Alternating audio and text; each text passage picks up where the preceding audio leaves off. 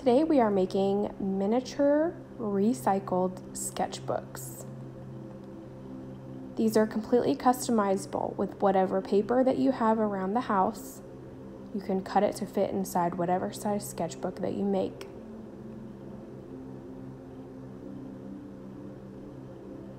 This sketchbook even has a pocket inside the front cover, so you can keep anything that you want right inside your sketchbook. These are perfect for Earth Day, so let's get started. I've got some rubber bands. I have a box that was going to go in the trash. I've got some paper that I can use inside the sketchbook, and I've got a couple of magazines for decorating the outside of my sketchbook.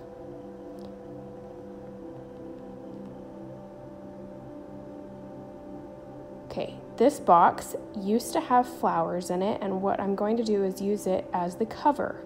So I'm very carefully going to open up the box all the way.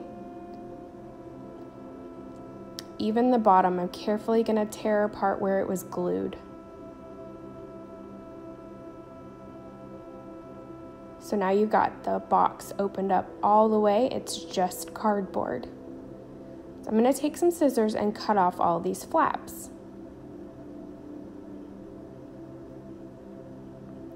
Make sure you're really careful and you cut right where the box was folded.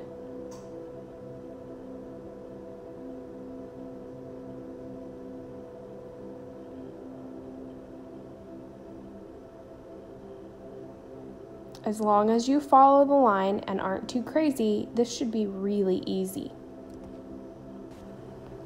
Part of recycling is using things in different ways.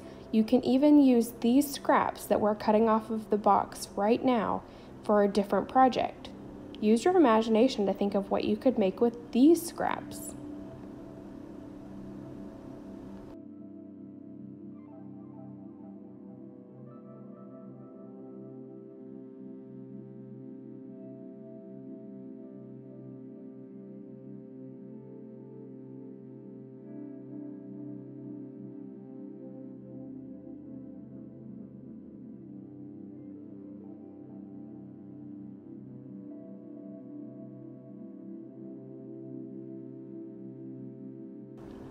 So this could be folded right here to make a bigger sketchbook.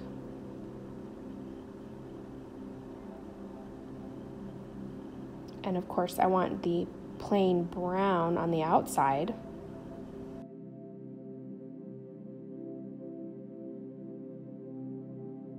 So that's one option. You could decorate right here on the front. When you're making your own sketchbook, sometimes the size of your sketchbook depends on the size of your paper. Here, I just have some regular printer paper, and I am measuring it to fit inside my sketchbook. I want to make sure there's a bit of an edge. This will allow the cardboard cover to protect the paper inside the sketchbook.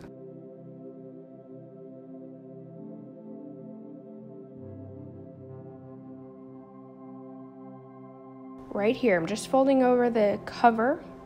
I'm going to use a pencil to mark the paper. I'm just marking the bottom so I know where to cut the paper. That's how wide I want my paper to be, how tall, so that there's a bit of an edge of the cardboard cover protecting the paper inside. Right here, I'm just going to cut my paper so that it's the right width.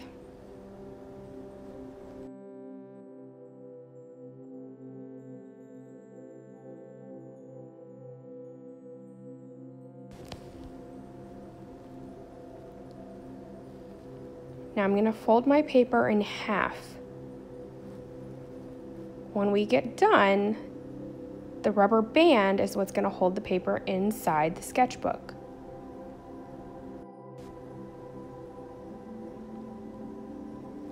Take your rubber band, Open your paper up to the fold and match the fold of the paper with the fold of the cover. Put your rubber band around the middle, right there in the fold, and then close your sketchbook. Your paper is held in there, and you can always add more paper if you need to. That's one way of doing it. But this cover seems a little bit big to me, so I'm going to cut right here and make it a little bit smaller.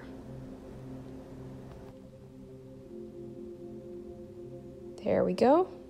Set that aside for something else. Now, it doesn't fold exactly the way it did before, so I've got to help it by making a new fold.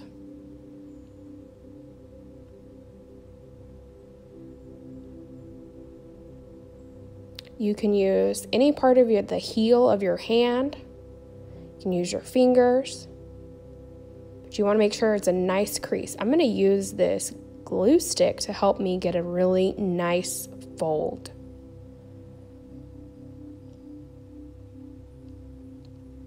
Fold it so that the cardboard is outside again. And there we go, a smaller cover that fits our paper better. Put the fold of the paper back in the fold, the crease that we just made. Use our rubber band again, putting it back in that middle fold. And there we go. Our sketchbook is pretty much done. Now, this brown is something that you could draw on, you could paint on, you could glue things on, and I think I want to make a collage. So I'm going to look through this magazine and decide if I want pictures, if I want colors. We'll see what I find.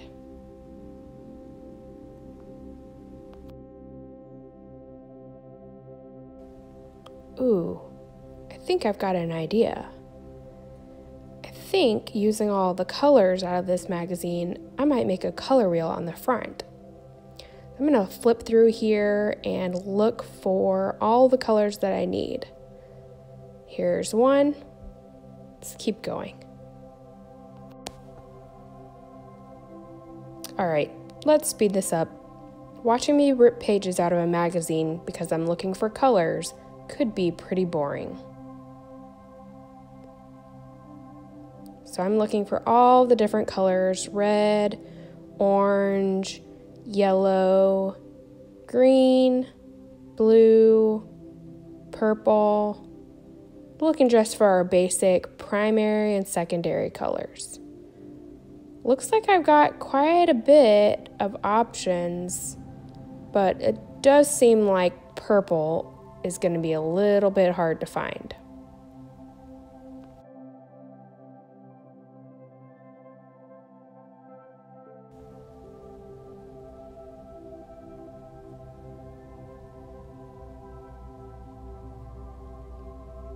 Purple, where are you?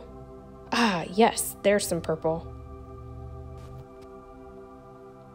All right, let me straighten up my little workspace here and figure out my colors. Now, these golf carts are pretty cool, but I'm not sure I can use them for this idea. I'll save them for later.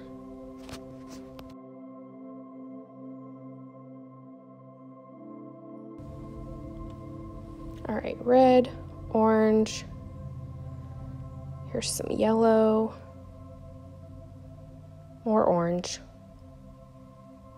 Set that one aside. Red, orange, yellow, green. Oh, look, Earth Day. There's my blue.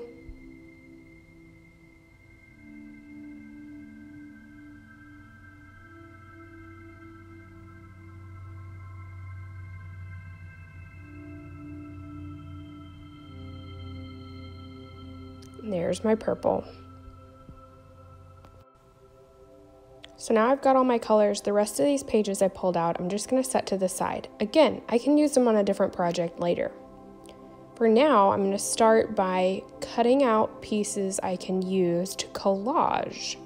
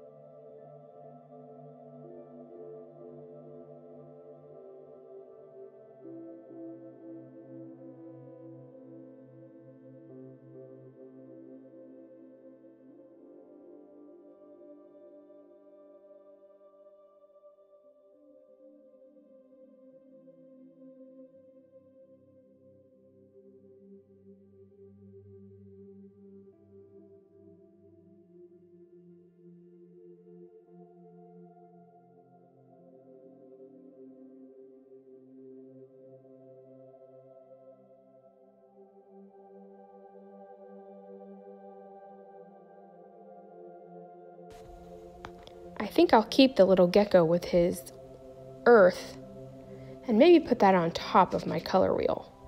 Perfect for Earth Day.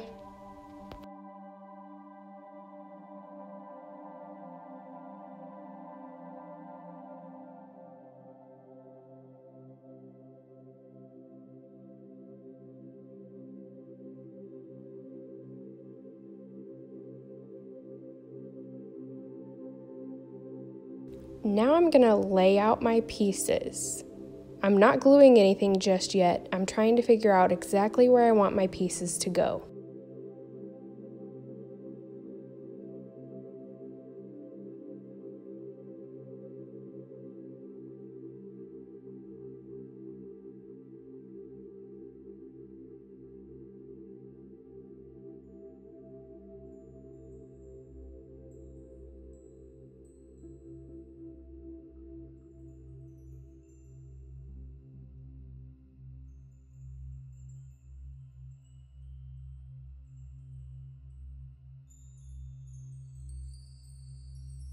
All right, that looks pretty good. And I think I will trim around the gecko and put him in the middle. Let's see how that looks.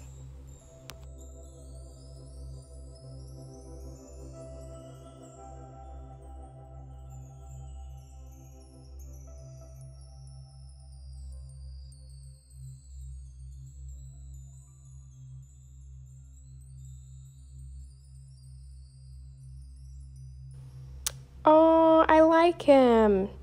Perfect for Earth Day. And he fits perfectly inside the color wheel. All right, I think it's about time to start gluing some things down.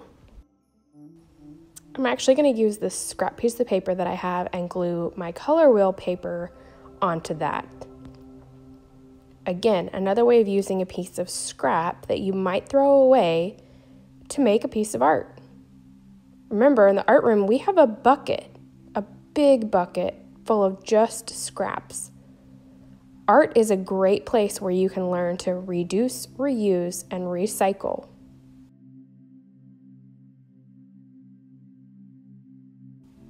Oops, got a little glue on the table. Be careful.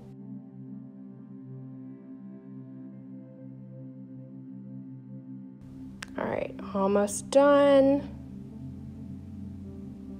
Notice the colors are in order, and it's time for the little gecko to be added. Ta-da! Now, I'm actually going to cut carefully around, kind of in the shape of a circle, for our color wheel. When you're decorating your sketchbook, you can do whatever you like and use whatever you have available at home. That's what makes these personalized and individual, just like each of you. Now I noticed that the crease needs to be a little stronger, so I'm going to use the glue to help me make that fold nice and tight.